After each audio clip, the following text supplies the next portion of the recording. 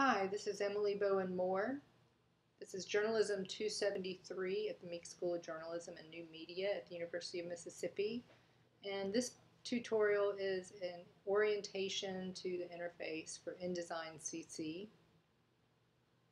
And I have got a document open. I've got two actually. When you open CC or InDesign, this is basically what the interface is going to look like. The new CC is the new version, and it's a dark to medium gray. The older versions were automatically a lighter design, and you can actually change those preferences in InDesign CC up in the main menu at the very, very top of your screen. You may not be able to see it in the video, but it is the very top menu on your computer. You can go to interface and it brings up a screen and you can customize and change that. So if you wanted a lighter interface, you could do that. I particularly like it darker. You can also change the guides. So if I have my margin lines, they're in magenta, you could change that to whatever color you would like. So it's helpful and it allows you to customize. And this whole interface here it looks like a lot of things that are different, but they're actually, most of them are similar options. They're just in multiple locations. And again, it's to allow you to customize your interface and your workspace, which is very helpful in the professional arena. So let's look at what's on this interface here. If I go to the left, those are my tools that I can use. We'll get to more into the individual tools and other tutorials. I'm just going to kind of just go over all of the things that are in your interface in this tutorial. Now you can customize where you want to put this. If you want to take it off the side and have it closer to what you're working on, you're welcome to do that. You can pull that out. You can also have separate views, a horizontal view or a double column view. So you've got different things you can do with that.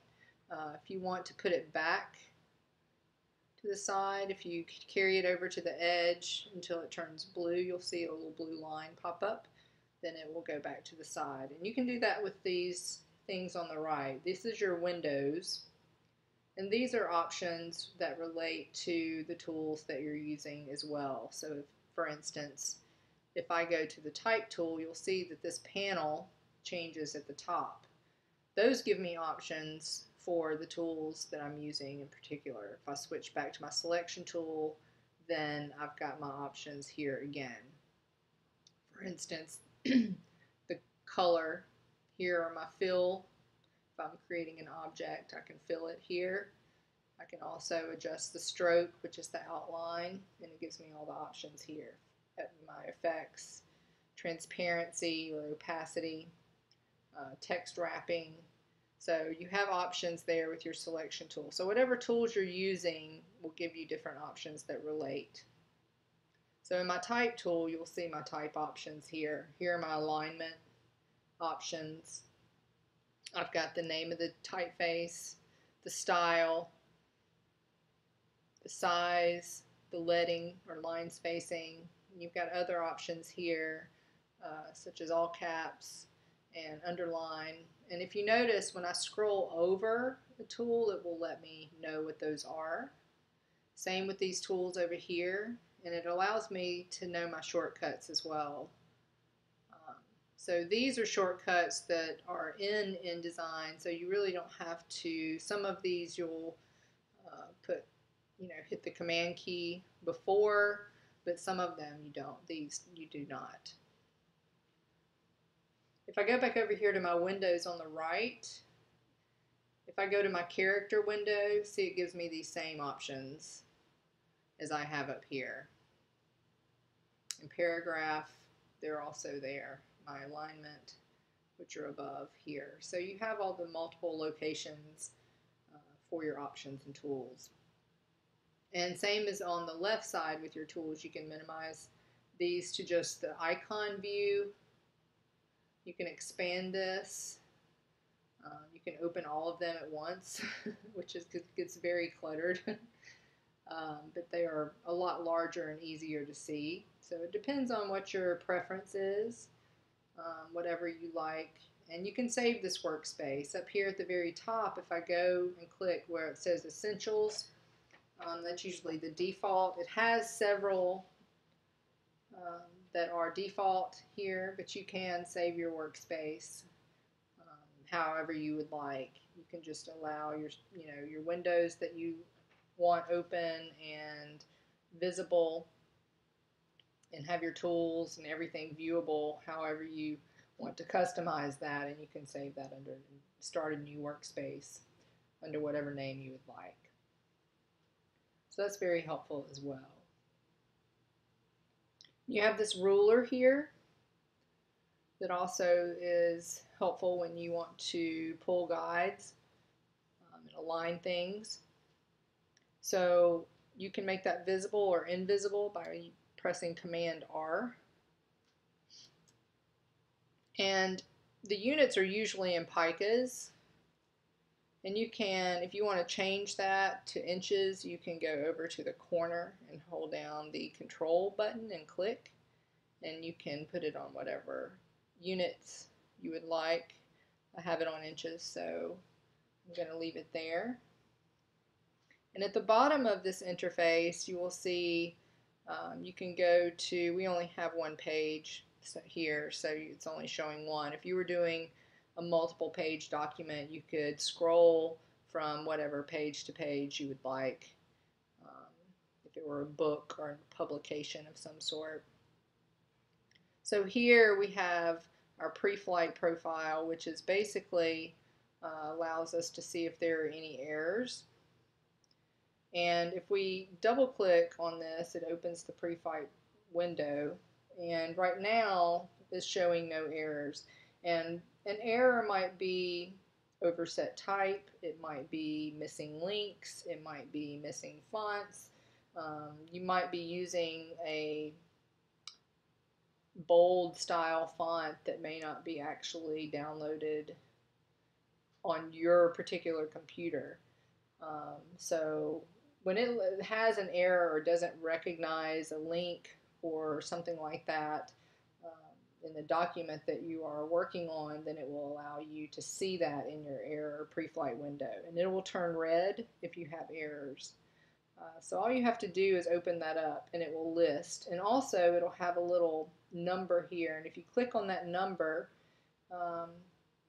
it will show you exactly in the document where that error is. So you want to look out for errors before you save your work and turn it in.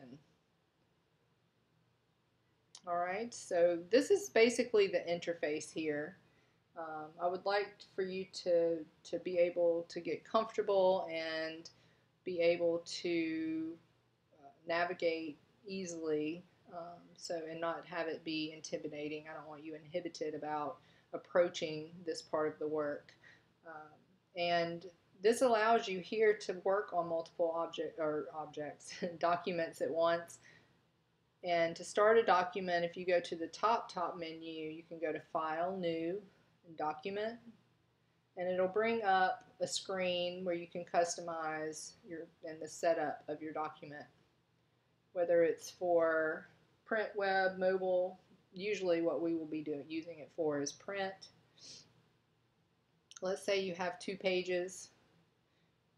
We're going to click facing pages. That means they're going to be side by side.